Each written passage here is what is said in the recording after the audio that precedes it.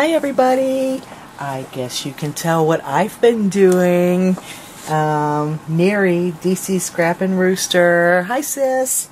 Did a video recently about using avocado skins to make a dye for fabrics. So I just had to try it, got happy. My avocados finally ripened and I'm a little sick of guacamole now.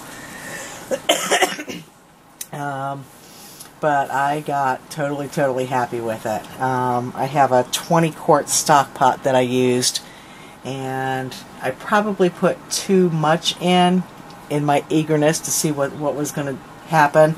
Not all of this went in at one time, but a lot of it did. So I just wanted to show you some of the pieces and how they came out.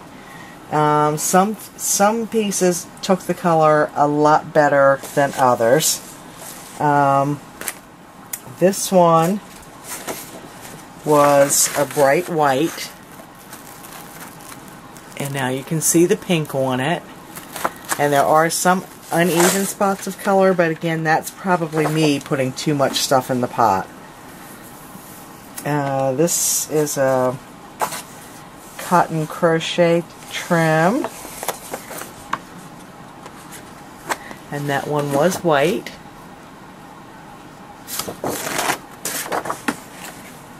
Let's see. This one was an ivory color, and I love how that came out. This one was a bright white, and I actually kept this one in the pot overnight, and I haven't ironed any of these yet. A bunch of them definitely need to be ironed. But this one stayed in the pot overnight. So I'm actually kind of surprised it's not darker than it is, but I'm glad that it isn't darker, but it took a long time for this particular one to grab a hold of the color. This was a cream colored lace fabric that I have. I love how that came out. That's going to be gorgeous making flowers with.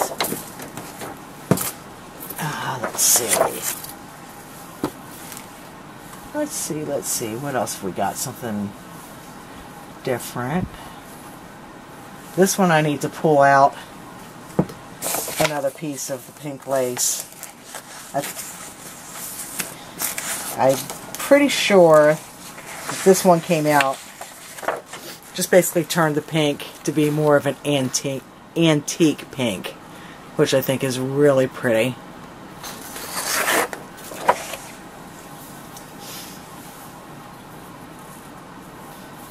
And this one might have been another pink one to start.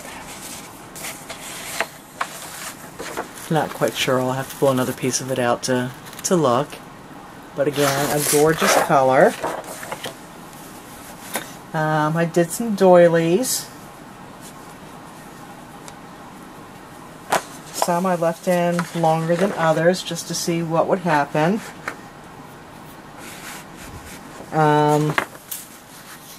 This one was just a quick dip into it.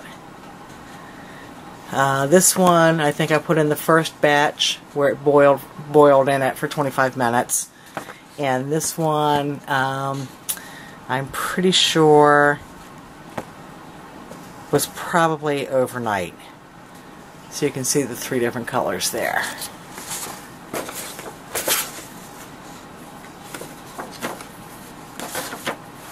And I think, yeah, the ones that I did a quick dip, I actually did the next day. These were kind of a yellowy cream color to start. This one I think was in a 25-minute boil or maybe overnight, and this one was just a quick dip the next day.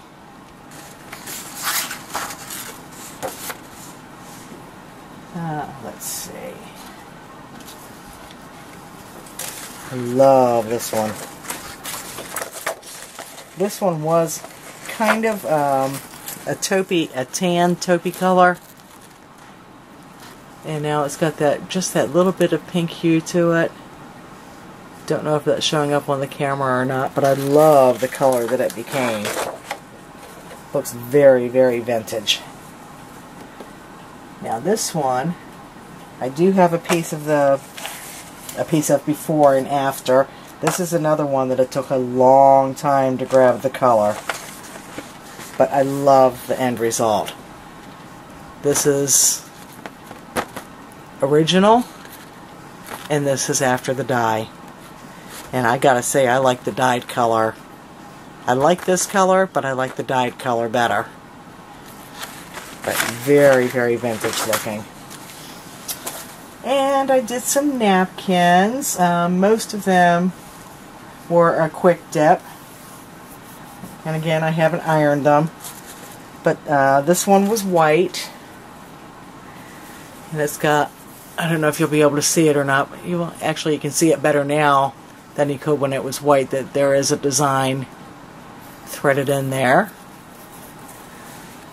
So there's that.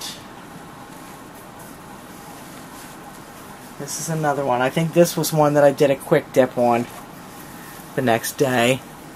And again, there's a design in it. And when they were white, I might not have used them, but I might use these now. Let's see.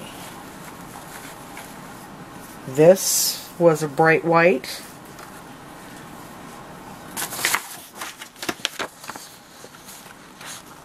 Love it.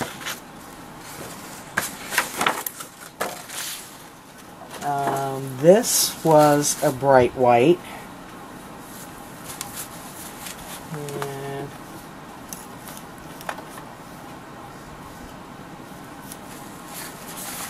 yeah, this is the material, some of the material that I used to make one of my last flowers. So you can see the white and now the color that it is now. Love it! This is so much fun to play with. I'm pretty sure this one was white.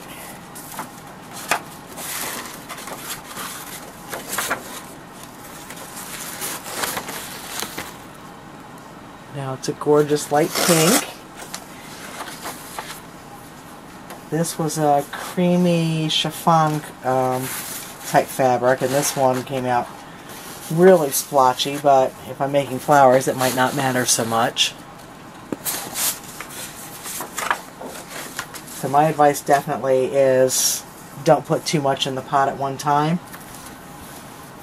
And then I put in some strips of my flower sackcloth that are bright white. I did make a flower with that, and it came out really pretty. And I also did some wedding applique.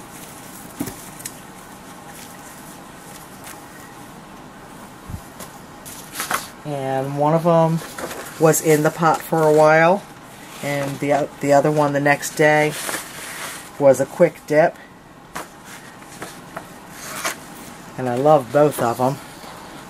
This one was in there for a while, and that one was a quick dip. Love it, love it, love it. And then there's another piece. I did a few pieces on this trim. This one was a quick dip also.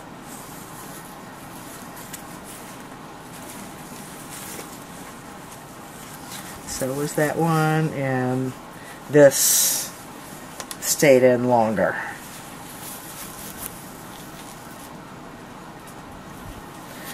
So yeah, I'm super excited about that. I mean, the colors are just absolutely gorgeous. So definitely check out Nery's video. I'll put a link down below. And I'm also going to put a link to Olivia Hernandez, who also did this, and she did a video of the pieces that she did.